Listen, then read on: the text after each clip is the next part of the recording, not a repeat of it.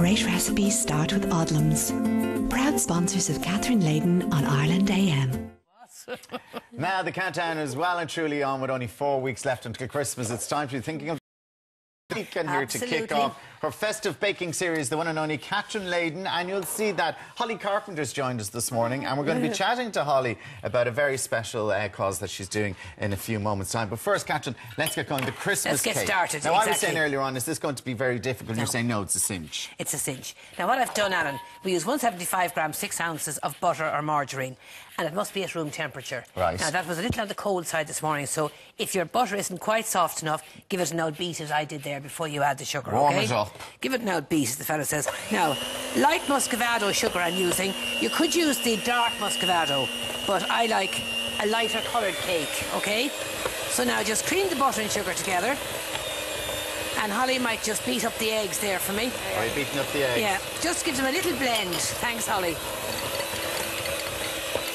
Now, Cream the butter and sugar together. while you're stopped that, then you carry on there, Catherine. We I'll be just beating chat the eggs to now in a Holly. minute, yeah. While she's beating the eggs, Yeah. she can tell us about Holly. It's the Holly Bake campaign with the ISPCC.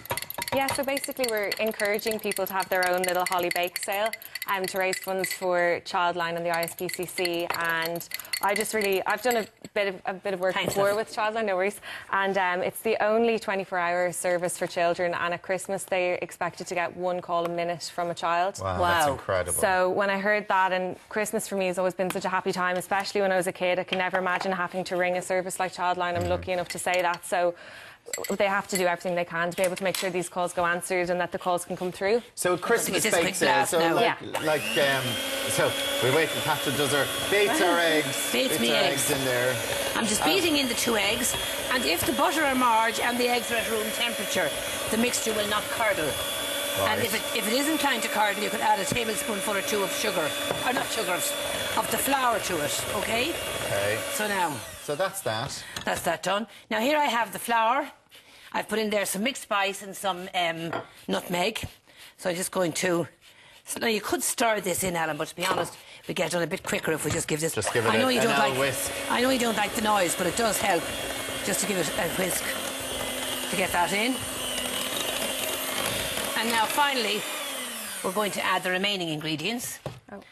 And they are about 2 1/4 pounds of fruit. Now you can use sultanas, raisins, Yeah, and like we do this every year. Then what's your favourite? Because there's something. I love the cranberries in. I love the cranberry raisin sultana yeah, mix. I like the cranberries in it as well. I love that mix. Yeah.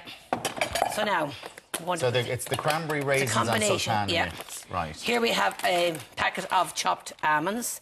Do you have to put the almonds in? You can leave them out if you like. like. I prefer the almonds out. Would you? Right. Some ground almonds. Do you like the almonds? I like a bit of crunch. Yeah, so do I. Yeah. In fact, sometimes you could also add some walnuts if you wished. Now you just add a small tub, and I'm just putting half this tub of cherries and candied peel in.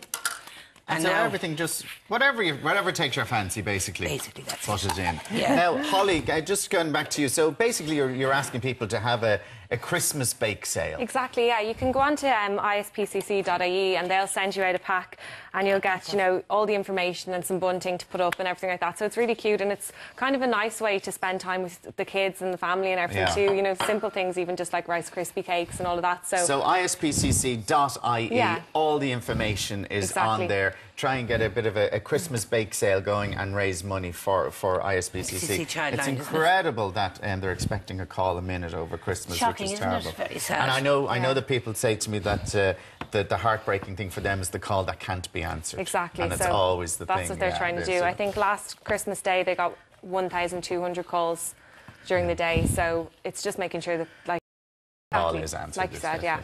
Okay, well, ispcc.ie, all the information. You just continue mixing that, and the trick is, of course, get everybody in the family to give a mix and make a wish, okay? Oh, is that the tradition? That's the reason for that, make a wish, but the tradition for that is simply to get all the ingredients mixed together. Right. Then you transfer it to the prepared tin, which we have here, double lined with baking parchment and the base you're saying line. that is so important that you do the baking parchment. Very important, exactly. Now, just to tell you what you do when your cake is baked, Alan. Now, by the way, you bake it for about 3.5 hours. That's why we're not going to bake that today. How do you know it's ready? You'll know if you tap it and it's solid. But you also put a knife or a skewer into it if it comes out clean. Now, just to say, if you have a fan oven, I prefer to give a longer bake at a lower temperature, so I bake that at about 120 for 3 to 3.5 hours. But check it after that, because a lot of fan ovens nowadays are working much quicker. When it bakes, let it go completely cold, right? There's the cold one. Then, onto that, pour a bit of your own. Oh, my God, that's not only a bit. Oh, it is a bit. Just to soak right down through the whole cake. Yeah, I suppose. Now, you let that soak. And now here we have the cake. That has been soaking overnight, right? So now, to store the cake before decorating, you just keep the lining paper attached to the cake, Alan. Yeah. And this is important, so you'd have a nice moist cake for decorating in about 2 weeks' time. And then just wrap it in fresh greaseproof paper. So you just wrap it, and then where would you leave that? In a press? Store it in a cool, dry place. Cool, dry place. Not in the kitchen. And that's important for your plum pudding as well. Not in the kitchen where the temperature is fluctuating. Okay? Right, That's a bit noisy, isn't it? And then, so you're going to come back in 2 weeks' time with the same cake. Correct. And we're going to decorate it, exactly. So you're going to put a bit paper and tin foil. Tin foil in a dry cupboard somewhere for 2 weeks. So you work away there. That's exactly how you do it. And Catherine will be bringing back these exact cakes in 2 weeks to decorate them. Thank you, Holly, and good luck with the campaign. Thanks for the help. Now, still to come this morning while Catherine makes noise. Performing live. We have Tommy Fleming and plus the top toys ideas for Christmas. So stay with us. Great recipes start with Odlums. Proud sponsors of Catherine Leyden on Ireland AM.